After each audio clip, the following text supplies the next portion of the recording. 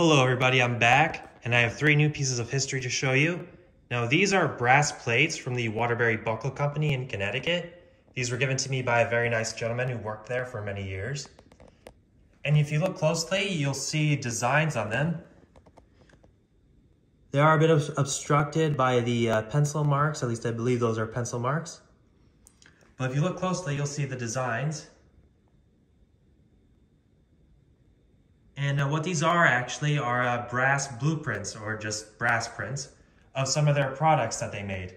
You see, these are from the 1890s, so they're well over 100 years old, maybe even more than that.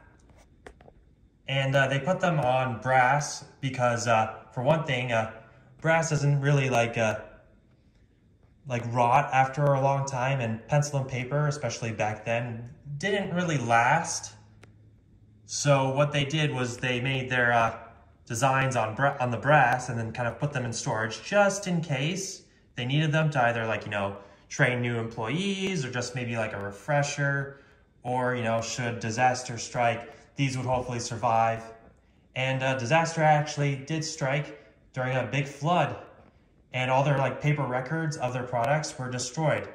So all their blueprints and designs, at least on paper, were gone, but they still had these to work with. So what they did was they pulled these out and began using them. And that flood was in the 50s, maybe 60s, but I think it was the 50s. So that's how good these are. Anyway, just another short video I wanted to share with you guys. Like, comment, and hit subscribe, and let me know if you want to see any more items such as these.